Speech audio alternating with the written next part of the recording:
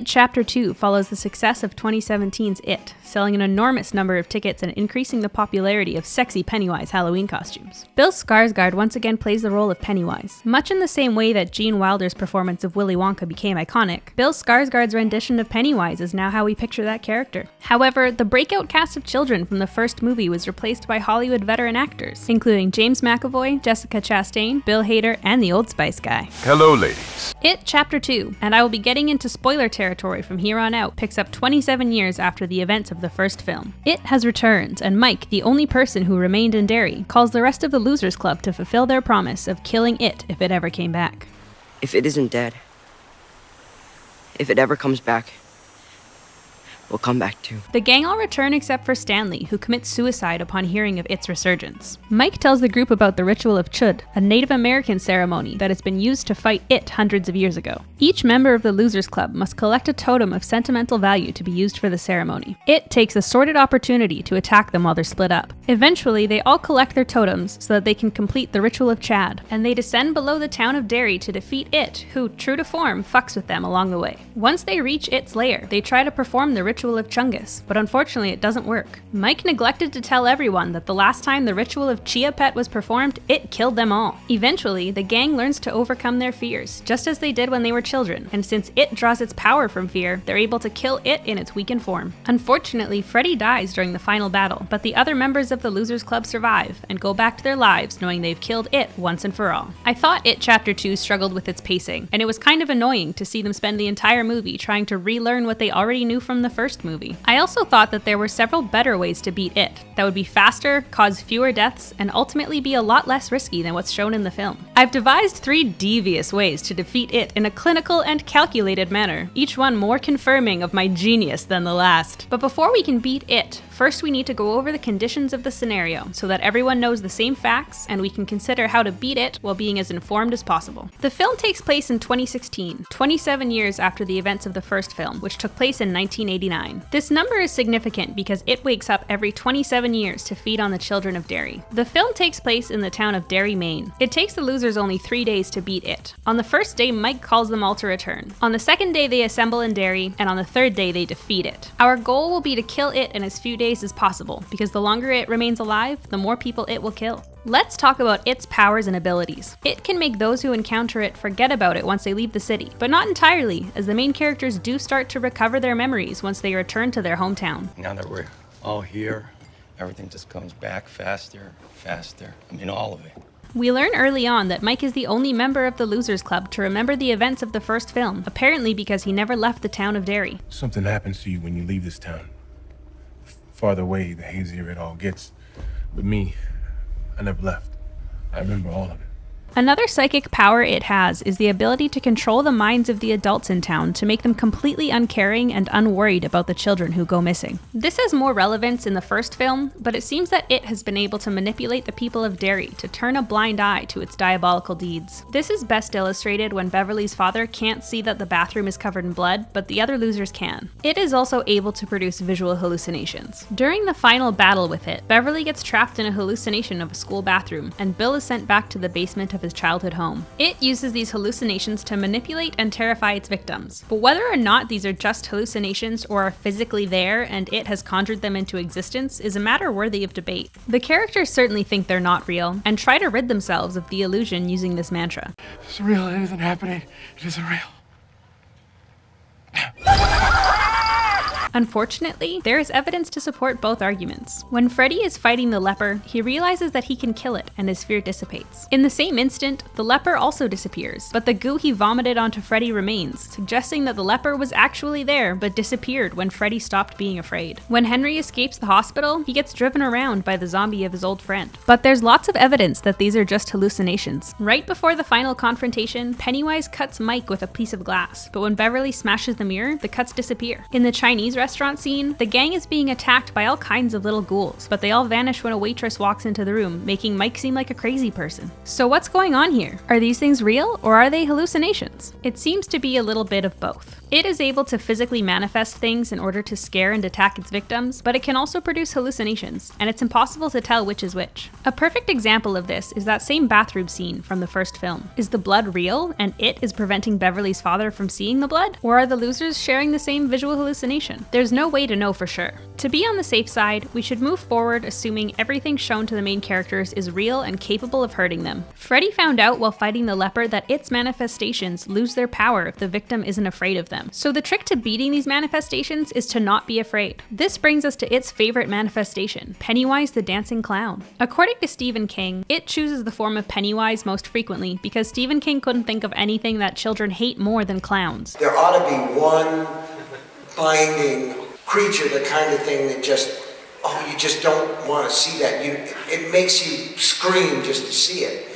And I thought to myself, what scares children more than anything else in the world? And the answer was clown. So it chooses the form of Pennywise as a general scare tactic. But if Pennywise is a manifestation, just like everything else seen in the films, then what is it physically? What exactly are we trying to beat? The answer is the deadlights. The deadlights are it, and everything else is just something that the lights have conjured. The good news, however, is that harming the physical manifestations also harms the deadlights. So in practice, attacking Pennywise or any of the other manifestations will kill it. All living things must abide by the laws of the shape they inhabit. The deadlights, despite being the physical form of it, aren't really all that important in trying to beat it, so the characters can just focus their efforts on defeating the manifestations. Another strange and somewhat vague ability it has is apparently being able to see the future. When Beverly is exposed to the deadlights in the first film, every night since, she has dreamed of the deaths that await her and her friends if they don't kill it once and for all. These appear to be premonitions, and Beverly gained some of the deadlight's powers by being exposed to it. Pennywise confirms this himself when he confronts Beverly in her old apartment.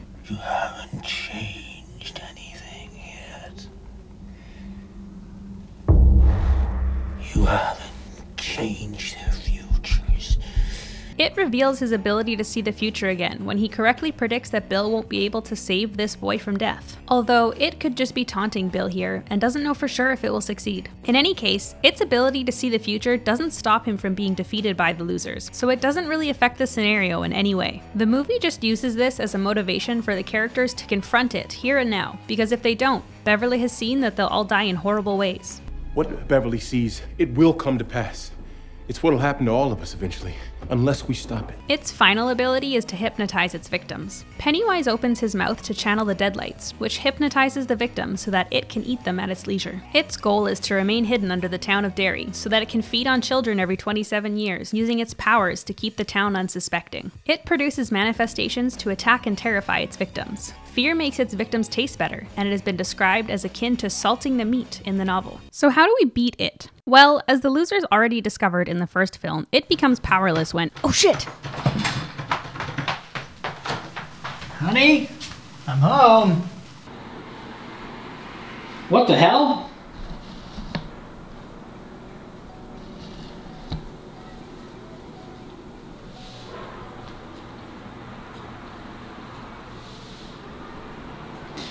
I guess we'll be back after these messages.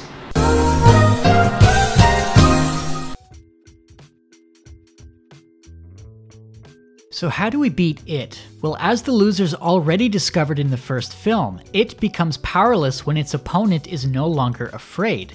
And we learn in this film that it must abide by the laws of the shape it inhabits. All living things must abide by the laws of the shape they inhabit. So as we saw in the film, it can be defeated if you're not afraid and you picture it as a small helpless creature. The trick is doing so without just jumping down a hole and hoping for the best. Did you know that they didn't even bring any weapons with them? Beverly at least had the foresight, perhaps literally, to bring this piece of fence, but they didn't even bring like a baseball bat or like a gun, like nothing. It's like they wanted to die. What the characters need to do is eliminate the possibility of becoming afraid before entering its lair to prevent him from doing any harm, and that's what these three solutions aim to do. Mike is the key to all of them, because he's the only one who stayed in Derry and remembers everything that happened. In the film, he seems to be active in his search for any signs of it returning returning, even going as far as buying a police scanner. Mike then has 27 years to prepare for the return of it. He doesn't actually need the help of the other losers, and in fact it's probably better if they don't come at all. If Mike enters its lair without any fear, he should be able to easily dispatch it by himself, but if the others come, their fear would give it strength. The first solution is for Mike to use those 27 years to their fullest and start attending cognitive behavior therapy, or CBT. CBT is a technique used by psychologists to help those suffering from debilitating phobias, such as misophobia, fear of germs, or automatanophobia, fear of statues. It's also helpful for dealing with illogical or maladaptive beliefs, such as, for example, blaming yourself for your parents' death. CBT is an incredibly complex topic that would take far too long to explain in detail, but I would urge you to look into it yourself through this link. For our purposes, all you need to know is that CBT is an incredibly effective therapy technique for coping with irrational fears and beliefs. If Mike committed himself to eliminate all of his fears, over 27 years he would become incredibly resistant to any of its manifestations. Mike could stroll into its lair and rip out its heart the second he learns of its return. It should take Mike like, I don't know, 20 minutes to defeat it? There are a number of problems with this solution, however. If Mike does go alone, even if Mike isn't afraid of Pennywise or any other manifestation, it could still paralyze him by using the deadlights. It would be ideal to have at least 2 people with a CBT skill set to confront it to prevent this from happening, but that would require one of the other losers staying behind in Derry so they don't forget. They may or may not be willing to do that. Look at your man, now back to me. Now back at your man. Now back to me. Sadly, he isn't me, but if he helps me beat these 3 glowing lights from outer space, he could save the entire town of Derry. It isn't entirely foolproof, but decades of cognitive behavioral therapy would have given Mike a much better chance of beating it than what we saw happen in the film. Perhaps a much simpler solution than honing your mind to resist it would be to, like,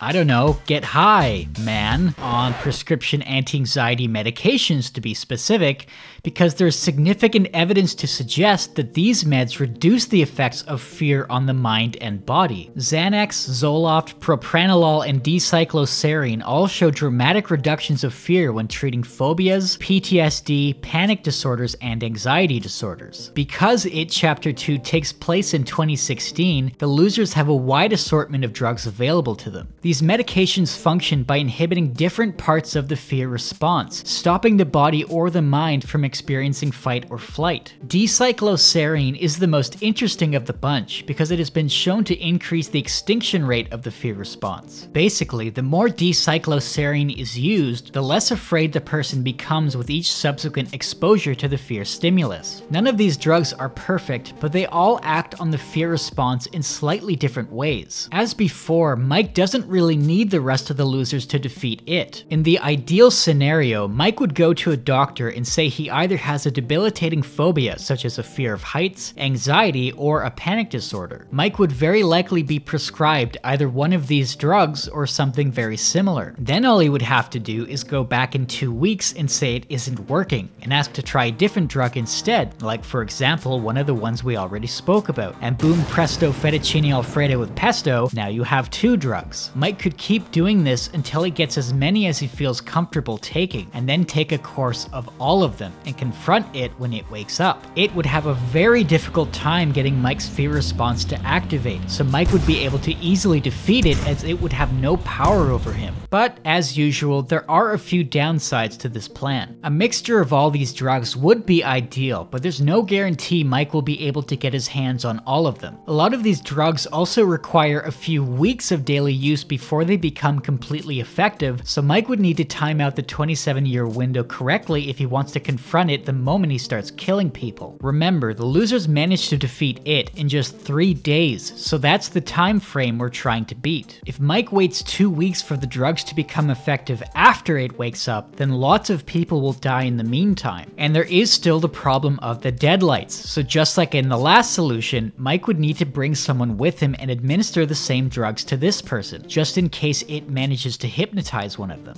Look down, back up. Where are you? You're in a sewer with the man your man could smell like. What's in your hand? Back at me. It's an oyster with 2 tickets to that thing you love. Look again. The tickets are now prescription drugs. The ideal solution would be to both undergo cognitive behavioral therapy and take a medley of anti-fear drugs for the best possible chance of defeating it with as little risk as possible. But the last solution is by far the best, and also the worst. You know how the amygdala is the part of the brain that helps regulate emotion? Well, this last solution is, drumroll please, it's a lobotomy! Come on down, because you just won a brand new lobotomy. Is your brain too heavy? Well, worry not, my cranium-loaded chum, because I've got that one neat trick that will solve all your problems! Believe it or not, but an amygdalectomy, or the surgical removal of the amygdala, is a real procedure that is sometimes performed in order to treat overly aggressive individuals. An amygdalectomy is considered a last resort and is rarely performed today, but it does happen. In 2017, an intellectually disabled teenage girl in China had this procedure done to reduce aggressive episodes. An interesting side effect is that after the procedure is performed, those with removed amygdalas are incapable of feeling fear. There is a rare genetic disorder called Urbach-Wyeth disease, which causes the amygdala to degrade, and these individuals also have no fear whatsoever and no other side effects. It would be completely helpless against someone who is biologically incapable of experiencing fear. If Mike were able to either have this surgery performed or enlist the help of someone with Urbach-Wyeth disease, beating it would be a cakewalk. It is the best solution to defeating it, at least on paper, but practically it's also the worst. For starters, it would be incredibly difficult to find any surgeon willing to perform this surgery on a healthy person. And even if he did find someone, there's little chance he could pay for it on a librarian's salary. The other downside is that you would be living with permanent brain damage for the rest of your life. So, you know, there's that. If he chose to enlist the help of someone with Urbach-Wyeth disease, it would also be a challenge, since there have only been 400 recorded cases since its discovery in 1929, and only half of those had damaged amygdalas. On the other hand, he has 27 years to prepare for its return, so it's possible Mike could get either of these things done. Again, you would need to bring a second person with you to circumvent the deadlights, so that means you actually need 2 people with amygdalectomies or Urbach-Wyeth disease. But the worst downside by far is that removing the amygdala isn't actually 100% effective at removing an individual's fear. In 2013, researchers tested the fear response of individuals with bilateral amygdala damage and found that if they were made to breathe in CO2, they experienced panic attacks as the brain believed it was suffocating. The researchers postulated that damage to the amygdala removed the mechanism for external fears, such as spiders or bears, for example, but did not remove the body's fear of internal threats, such as suffocation. So although it would mostly be neutralized, it could still provoke a fear response by making the person drown, for example, not unlike the scenario that Bill had to face. So in closing, an amygdalectomy would be incredibly effective, but the list of downsides is enormous. But if you have a better idea and you think you know the perfect way to beat it, let us all know about it in the comments. Thanks for watching, and until next time, this has mostly been the Film Herald.